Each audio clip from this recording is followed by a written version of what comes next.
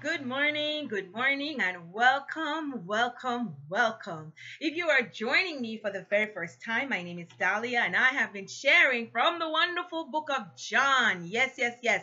Now, on this channel, we share on Mondays and on Fridays. Where Friday is prayer time. Join me on Fridays because we are talking about how to fast.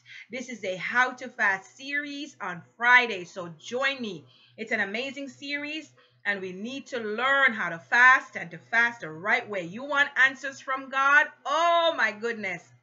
Join me on Fridays. You'll get answers to your prayers after you hear the teaching on how to fast. There was also a how to pray series before that. So when you put those together, you'll see it's explosive. But let's get into the book of John because it is such a wonderful chapter. I'm telling you, chapter 14 is one of the foundational chapter in the entire Bible. I mean, Jesus is just talking up a storm. He's teaching his disciples wonderful things, wonderful promises that are also available to us and are applicable to us. So this is a chapter that you need under your belt. So thank you for joining me. Let's get right into it. In the last chapter, we talked about, we're in chapter 14, so I'm sorry, in the last verses, we talked about Jesus and the Father being one, not letting your heart be troubled because Jesus was going away, but he wasn't leaving them like orphans, and everybody was getting their panties in a bunch or their, I don't know what they call the dress, their robes in a bunch because Jesus was leaving. And Philip had an issue and Peter had an issue because, you know, it's just like any love relationship. When the person is leaving, like if you watch the previous message, you don't want that person to go. You want to be with them. Even when you're in love with your spouse or significant other, if they're going even to work or away, you're going to miss them. So it's the same thing, but they had a love for Jesus and they were going to miss him.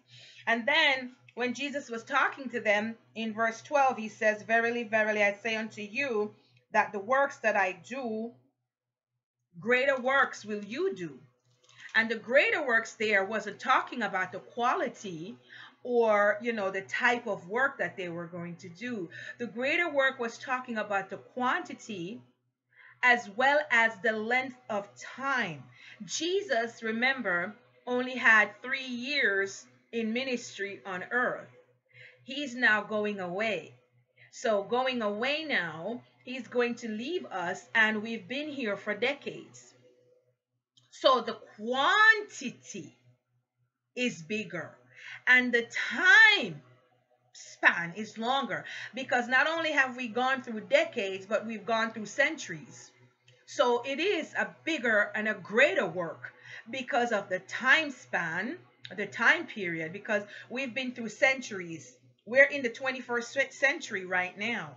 So the work is greater and the quantity is greater. So the time span is greater and the quantity obviously is greater. Why? Because there are many of us. And we are included in this greater works because we are doing the work.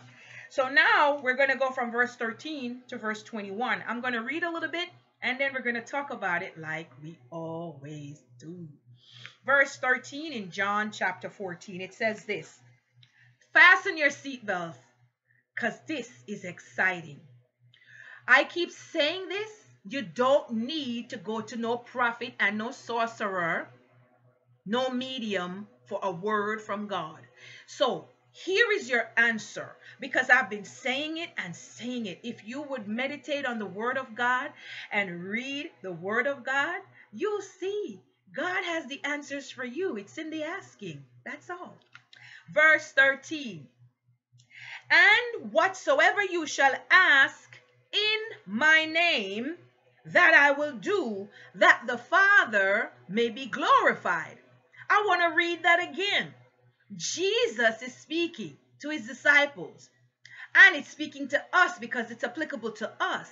He said, "And whatsoever." Now he was talking about the greater works. So it's not concluded. He says, "Greater work are you going to do because I'm going to go to my Father."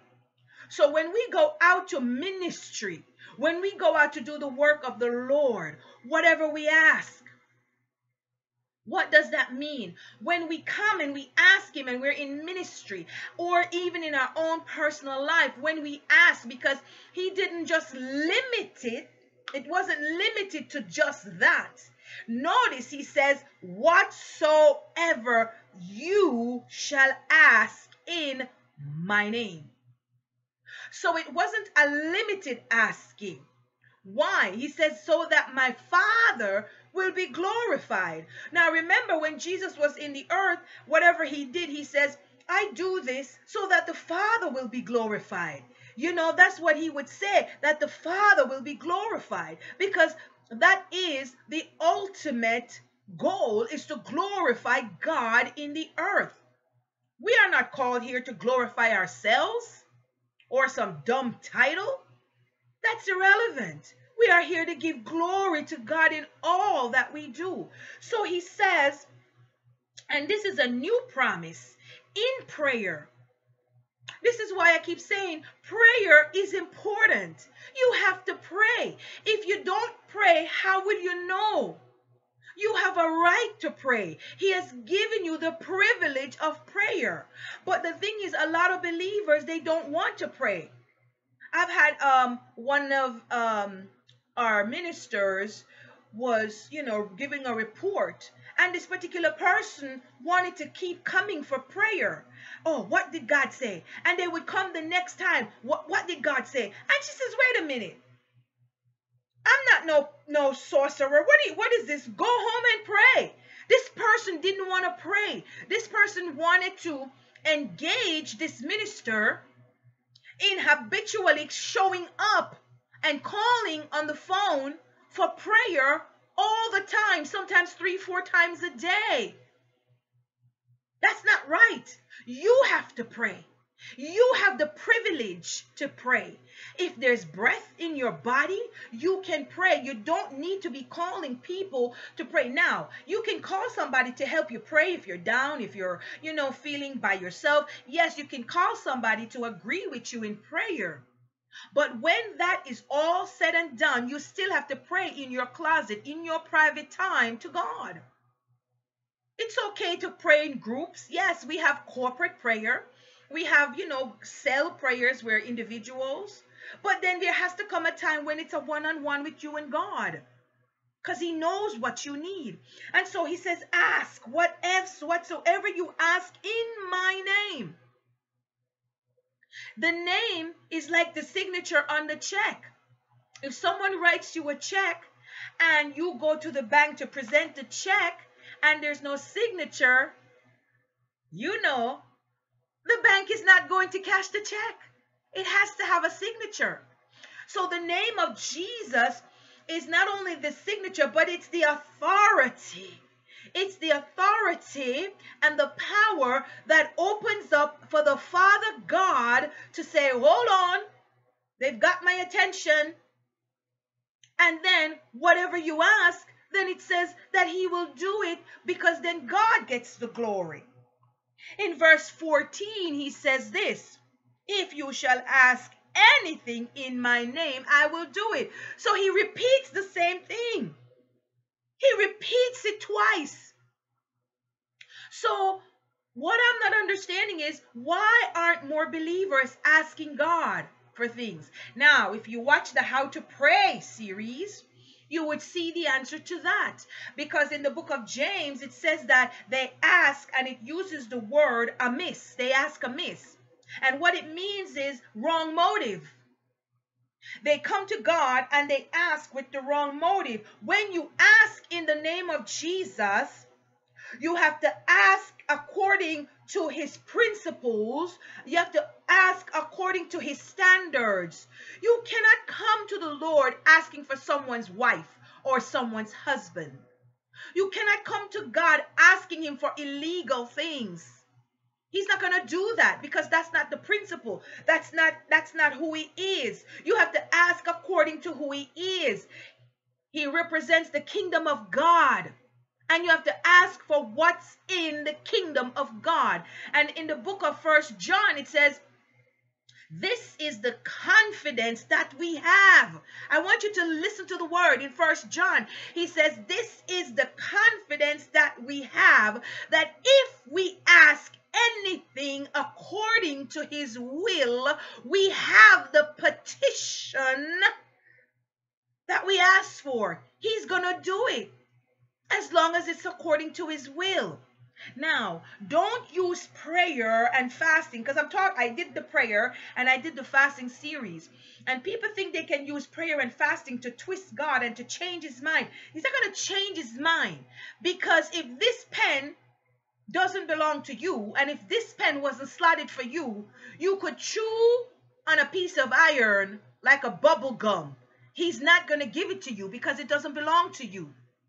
And that's the issue in many of the churches and the lives of the believers. They like to ask for things that don't belong to them. You have to know the will of God, and you ask. He's not going to keep anything from you. And as we go through the book of John, you're going to see Jesus is saying, the Father knows. The Father knows what things you have need of. So God knows what you need, and he only gives good gifts to you. He's not going to give you anything that's not good for you. You see? So when you ask in his name, you ask in his authority. So if I give you a check and I sign the check for $10,000, you can take it to my bank and they have to cash it once they verified. Hold on, let me see. That's her signature. And they'll cash the check for you. It's the authority in his name. So he says, ask. If you ask anything in my name, I will do it. Verse 15. Watch this now. He says, if you love me, keep my commandments. Now, what you got to say about that? If you love him, you will keep his commandments. Now, many people say, oh, but we're not perfect. We make mistakes. And don't let me have to go there again. There's a difference when you make a mistake. There's a difference when you kind of fall into sin, you get trapped and you make a mistake and you back up and you get weak. We all have been in those situations. But what he's talking about is those people who habitually do things. They do it this month, then they do it, and they won't stop.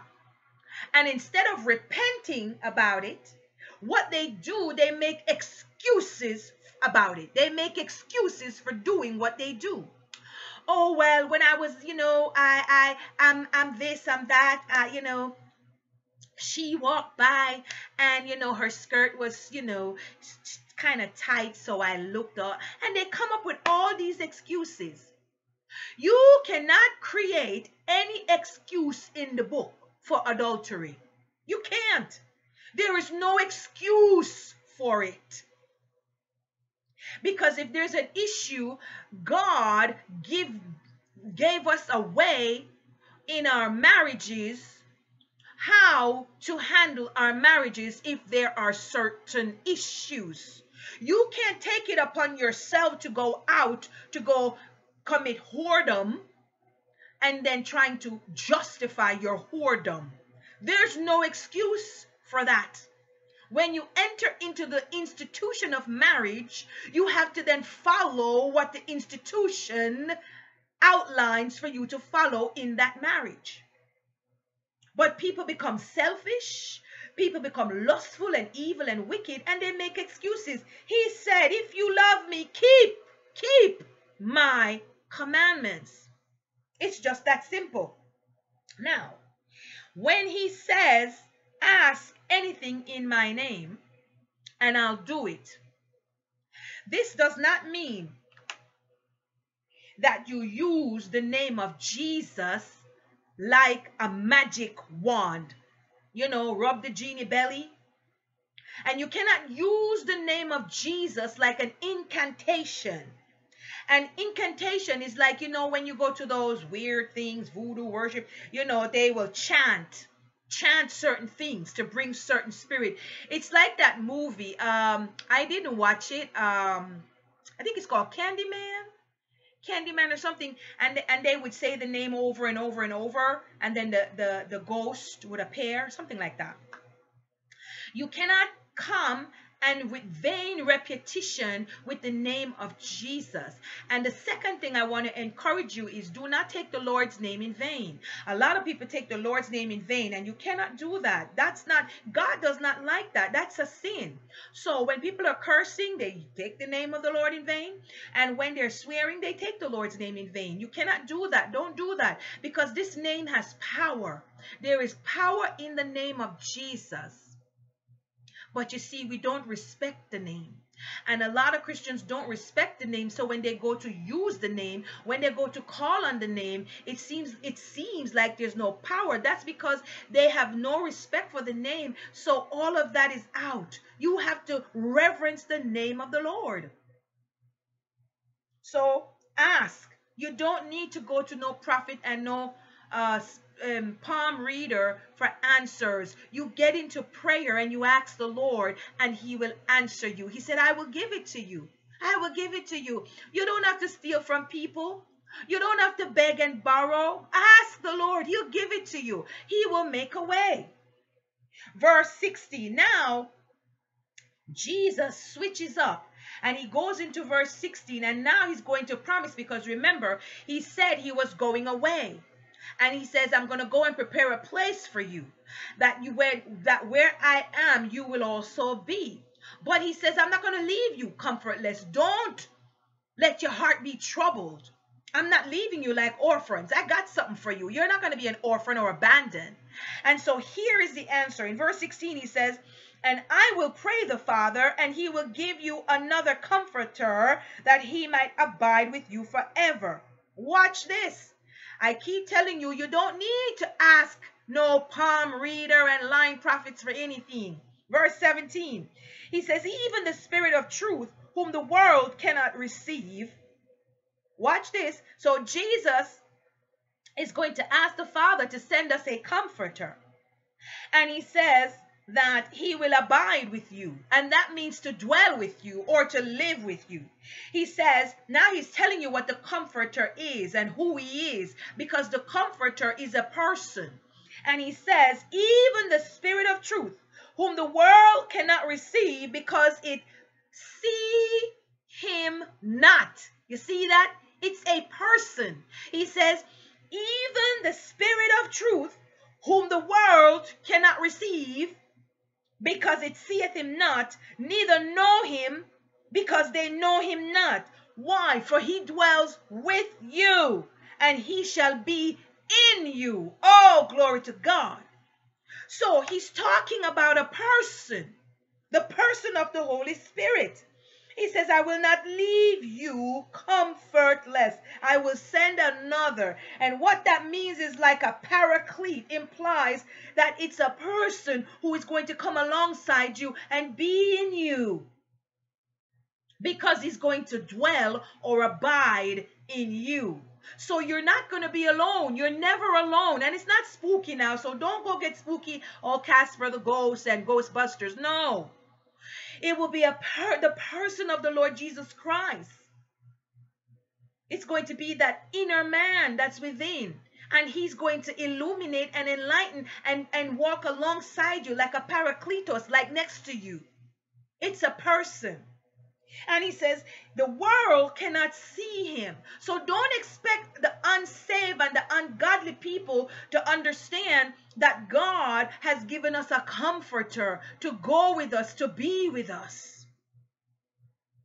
He says, I will not leave you comfortless. I will come to you. Oh my goodness. I want you to take this word, meditate on it. So even though Jesus is away, he says, I'm not leaving you comfortless. I will come to you. How is he going to come to you? You have to ask him to come. You see, people are like, well, why doesn't he stay? Listen, there are some people who go to places and people's home where they are not invited. I wasn't raised that way. You don't go to people's home and go to someone's party or wedding or funeral where you were not invited. That's just really unclassy, if that's a word. It really isn't. You don't do that. But the Lord, the reason why we have prayer is that we have to pray. We have to invite God into our situation. We have to invite him, just like the way we ask him into our hearts as our Lord and Savior. We have to initiate. He will pull us because, you see, before the foundation of the world, he already called us and chosen us. So we think we're choosing him. But no, he chose us. And then he woos you. He pulls you in. He draws you in, you know. Oh, he just lures you in because he loves you. But you ultimately have to then decide yay or nay. And he will continue to woo you until you say yes, you know. But when you do, you have to invite him in. You still have to invite him in. And prayer is inviting God in your circumstances, inviting him to interfere in your life. You want his purpose. You want his will. You want his way. So you have to invite him in. So a lot of times people don't want to pray because they don't want God in their circumstances, because they already know what the answer is going to be. So they don't pray because they don't want God. They don't want to hear that no. There are some people who they just don't want to hear a no, you know, because the world is full of narcissistic people right now, and they are spreading like wildfire in the church. Just narcissists. You can't tell them no, because it's like they'll find a way and they'll rephrase and rephrase until they get what they want. You know, prayer is not that. Prayer is inviting God in your situation so that you can know what his purpose and his perfect will is for your life. And then when you know his perfect will for your life, you'll be in agreement with it. But a lot of people don't want to pray because they don't want the answer, because they know what the answer is going to be, so they do. And then when it crashes and burns, they want the preacher to come with the shovel and the axe to get them out. And when God doesn't get them out quickly enough, they blame him. You know, it's funny how people who don't go to church, don't pray, don't serve God, let there be a hurricane, let there be an earthquake. Why did God let there be an earthquake? Why did God do this? It's like, okay, why? When was the last time you had a conversation with God? Because if you did, you could have asked him and he would have told you why. So he says, I will not leave you comfortless. I will come to you. So Jesus will come to you. And don't go saying, oh, I saw Jesus in my toast. I saw Jesus in the tree. No such thing. He will come to you in the spirit of truth. He will come to you in a form. It's not visible, but he will come to you in, you know, it's like sometimes, me personally, other pastors have explained, but me personally, I don't like to share, like, you know, when the Lord shows you something or reveals something, because then people will walk away with that mental frame, and then they will expect God to do it that way. Don't limit God, because he comes in different ways to you. But the bottom line is, and the key is, he said he will come to you. So don't put him in a box saying, well, how is he going to come? Is he going to come by a bird or dove? No, no, no, no. He will come, and he will come. I can tell you that he will come to you. He won't. And you'll know that it's him. I love the story when Jesus rose from the dead, and when he passed by the disciples and they didn't know it was Jesus, right? And then when he left, the Bible said, like, he left and he kind of touched them, and they said, oh, didn't our hearts burn? Because they sensed his presence. And there is a presence about God that when he comes and he speaks into your heart, you'll know and you'll feel different. It's something that words are just not enough to express. But just know, be assured that he will come. He will not leave you alone. Verse 19. Now he says, yet a little while, and the world seeth me no more, but you will see me, because I live, you live also. You see that? He says, because I live, you live also. If you think of Psalm 150, the last verse, when the psalmist was saying, he says, let everything that hath breath praise the Lord. Let everything that hath breath praise the Lord. Jesus says, you will see me, because I live, you live also. So because he lives, we live also, because we're in him and he is in us, meaning in our spirit. Remember, we're spirit, soul, and body. He says, and at that day you shall know that I am in the Father, and you in me, and I in you. So we're one. Remember, we were made in the image and likeness of God. When Adam sinned, that broke off that relationship. So now God had to come another way to come back into man, you see. And so he says here that you will know that you and I am one with the Father, and then I'm in you and you're in me. So we're one with God. So he's restoring that broken relationship that Adam did in the garden. Now we are restored to our oneness with God when we accept Jesus as Lord and Savior in our lives. He says this, verse 21, he that has my commandments and keeps them, he it is that loves me. And he that loves me shall be loved of my Father, and I will love him and will manifest myself unto him. So in other words, a lot of people want God to manifest. They want God to do this and do that. But yet they don't offer God any parts of them. When I taught how to fast pray series and how to fast series, I said people like to come to God with their laundry list. And then they give him the laundry list and they walk away into the sunset, never looking back. You have people who go to church on Sunday, and they would go to church on Sunday and they never open their Bible or pray until they get to church the following Sunday. And then when trouble comes, they want God. No, listen to what he says. He says, if you love me and you keep my commandments, it's the one who loves me, right? The one who loves me will be loved of my Father, and I will love him and I will manifest to him. So he will manifest himself to you, and he will manifest himself to you however you, according to however you are, he will manifest himself to you. So don't look for a formula. I don't want to get too deep because people tend to want to get a formula. There is no formula because he's God. He can come, when the prophet got angry at God, Elisha, and he was sitting there and the Lord was speaking to him, and he was arguing with God, and he heard the wind, and he was like looking for God, and he goes, he's not in the wind. And then God sent something else, and he goes, he's not in the earthquake, and he's not in the wind. Where is he? He was fussing.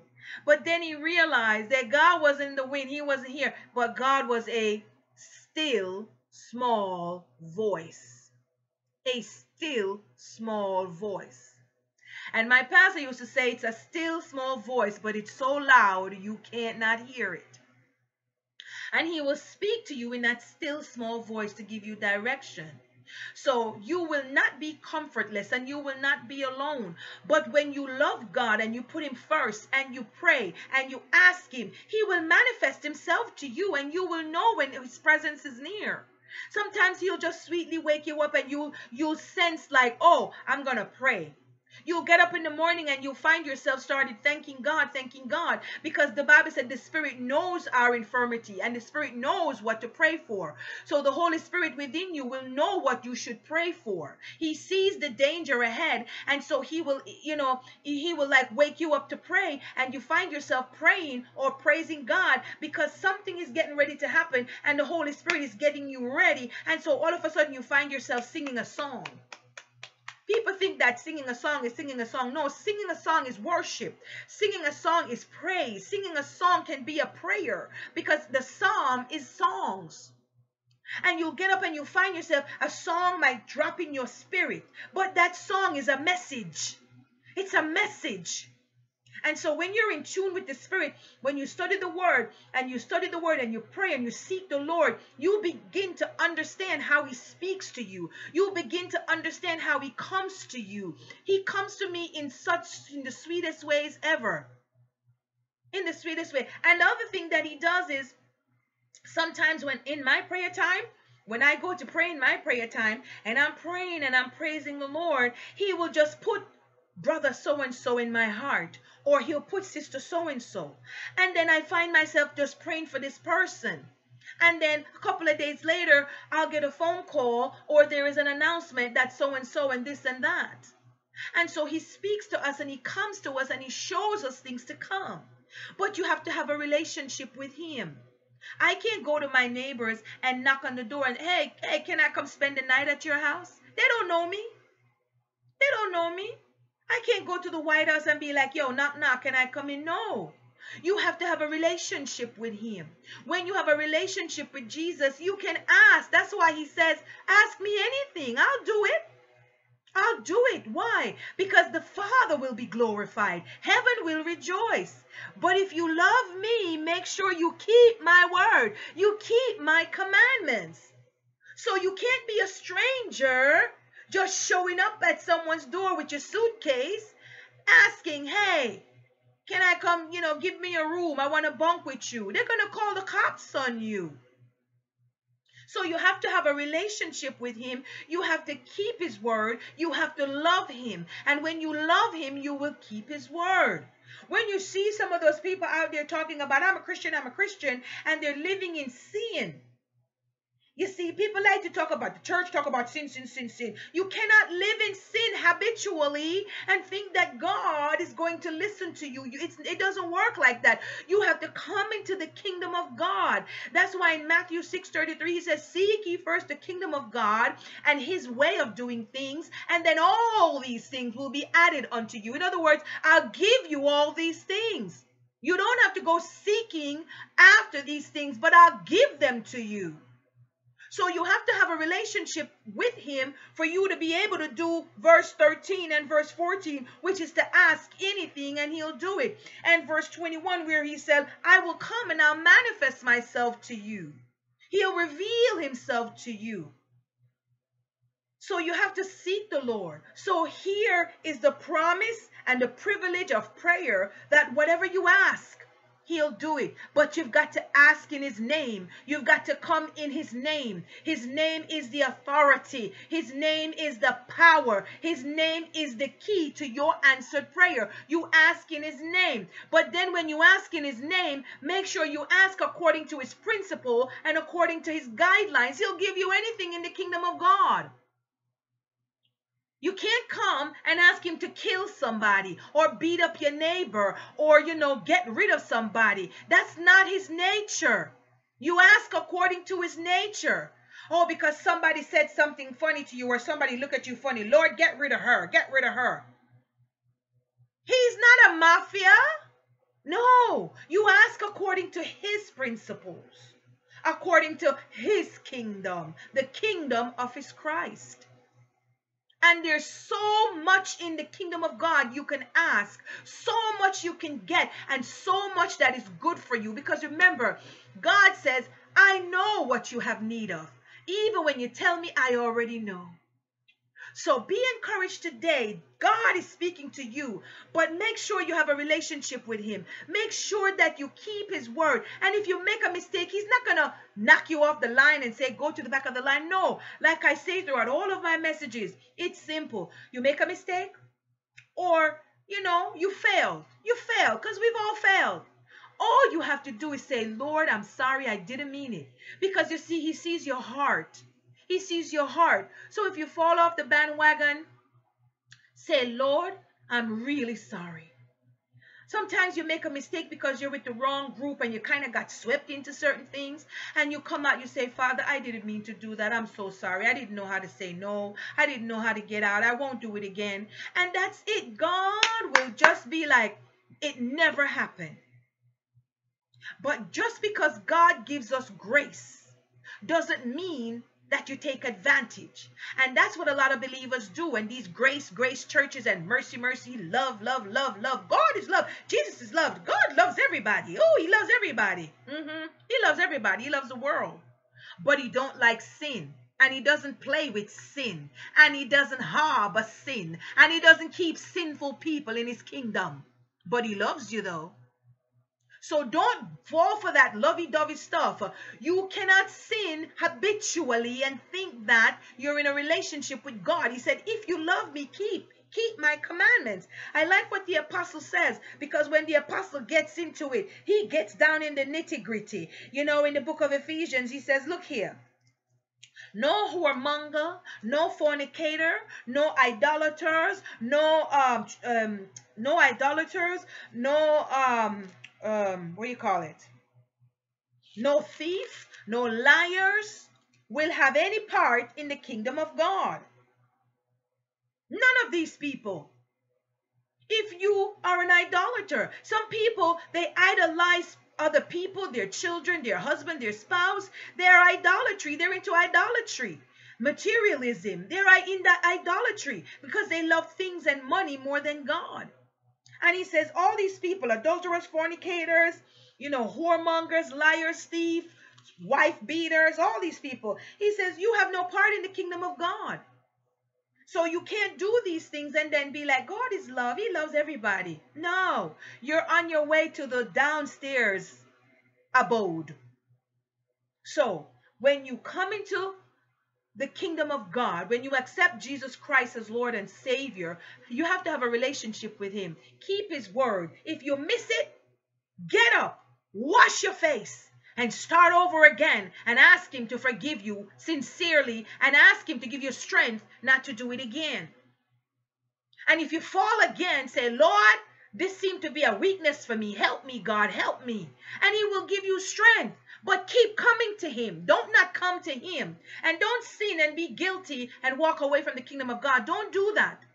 There are people who habitually sin who don't care about God. Those people are different. But if some people have a little weakness. Some people, it takes them a little bit of while to get out. Like, for example, somebody who smokes. And when they come to Christ, sometimes they have to break that habit. And so it takes them a while to break away from the smoking, or if they're used to having, a glass of wine or whatever, whatever it is that you have to stop, because he'll just put in your heart not to do that anymore. And so some people, if they smoke, it will take them a while because it's a habit. And so they have to break the habit. So they'll say, okay, Lord, help me, help me, help me. He'll help you. But then maybe, you're in a crowd and you smell the cigarette smoke and you go, oh, and you pop one and you're like, oh my goodness, I'm so sorry. God will help you. So don't run away or walk away because you have, a particular issue. Bring it to him. Put it on the altar and put it there and put it there. And, if it takes you a while to shake it, that's all right. As long as you stick with God, God will stick to you. But don't walk away, because he has given us the privilege and promise of prayer that if you ask anything in his name, he will do it. Just ask. It's all about the asking. You don't have to ask any prophet, any palm reader, anything. You ask God, and he says, whatever you ask, I will do it. Amen. I hate to stop here, but I'm going to stop here because I'm telling you this is a wonderful chapter. We're going to continue on to this chapter. Come back. I'm telling you, the book of John is wonderful. Know that Jesus said, let not your heart be troubled. And now he's saying, listen, this is why, because I'm not leaving you comfortless. I'm going to come to you. I'm going to be in you. I'm going to walk alongside you, and I'll be in you, and the Father is in me, and I'm in you, and you're in me, and you can ask what you want. You see, once he's in you and he lives in you, you can ask what you want. And then he'll tell you, but just be prepared for him to tell you the answer. And he will tell you always what's good for you. And God knows what's best for you. You've got to trust God. Trust him. I've been in church a long time and see people not trust God, and things will go nice. The marriage will go nice for the first 6 months or the first year. And then after that, it's just downhill. It was just like a crash and burn. So don't try to go after things and people and places that God did not put in your path. Whatever his will for you, it will be right. And it will be right. Solomon says it this way. He says, the blessings of the Lord makes you rich and he doesn't add any sorrow to it. When God gives you a blessing, when God gives you a husband, a car, a house, a land, a job, he does not add any sorrow to it. There's not going to be no sorrow. Are you going to have trials? Yes, somebody's always going to try to come to unearth you, but there will be no sorrow. In other words, it's not going to cost you. You're not going to be in pain. You're not going to be sorry you had it, or sorry I married him, or sorry I married her, because it's a good thing that God gives. He gives good gifts. So there's no sorrow, there's no pain to it, and there's no pain to maintain it, and there's no pain to keep it, because it will be kept, because God gave it to you, and what God gives he doesn't take back. And there's no pain, no sorrow, no grief with it. You're never going to cry over a gift that God gave you. If God gave you a house, you're not going to cry and say, oh, I can't pay the mortgage, I can't pay the light. No, when he gives you that house, he's going to provide for the mortgage, the water bill. He's going to provide for the light bill, the gas, and the food. He's never going to let you sit in that house in sorrow. But if something is going on in your life, cry out to him, seek his face. Examine your life and make sure that you are obeying God, because he doesn't add any sorrow to it. Whatever he gives you a wife. He's going to give you a good wife. The Bible said, he that finds a wife finds a good thing and obtain favor from God. They always seem to leave that part out. When a man finds a good wife, God is going to give him with the wife favor. You know what favor is? That's grace, unmerited favor, unmerited goodness. That wife is going to come with favor attached to her. But you've got to get a wife from God. You've got to get a wife from God. You can't go out there and what a lot of these Christian preachers, they want to be a power couple. So they go out there and they want to marry another celebrity because, put them on TV for 5 minutes. They feel like they're famous. And so they want to go marry somebody famous. And then when the marriage breaks down, they come back and they try to spin it. Well, this and that. Get out of here. You were out of God's will when you married that woman, because you wanted to marry a movie star or somebody famous or somebody who sings, because you wanted to be a power couple and feel like you're on high because you're a narcissist. That's what it was. You didn't want that little sister that God brought in and put before you because you feel like, oh, she's ordinary. And a lot of these preacher men, they want the silicone lips, silicone boobs, silicone butt, silicone everything. And they don't want that nice sister who can cook and clean, who can take care of your children, who knows the word of God, and who will love you like you've never been loved before, because they're infatuated and in lust. And when they pick up lust, they pick up daggers and knives and needles. And when it doesn't work, they come on the YouTube and they cry, wah, wah, wah, wah, and want sympathy from people. No, you were out of the will of God. When God gives you a wife, baby, he gives you a good thing, and favor comes with it. That woman is not going to get up and leave you and then get on YouTube with another man in your face, and you're the preacher, and you talk about, oh, God told me that this is my wife. God told me that this. And the woman ain't even saved. She's not even walking according to the will of God. And you see these pastors, they're marrying these unsaved women who don't have the Spirit of the Lord in them, but they want to be a power couple. And then we got to sit here and watch it, and everybody got something to say. Well, they are going to have something to say because you were out of the will of God. So if you love God, keep his commandment. And if you want something, ask and he'll do it. But when he does it, receive it, receive it. Don't come and then when he gives it to you, you don't want it because you want what you choose. No, God knows what you need. He knows what you need. He'll only give good gifts to you. Trust him. Why go down the road in agony and frustration because you did the wrong thing? Trust God. He knows what you need. Ask him. And when you ask him, be prepared to take his answer and know that God knows what's best for you. Lust and beauty is temporary.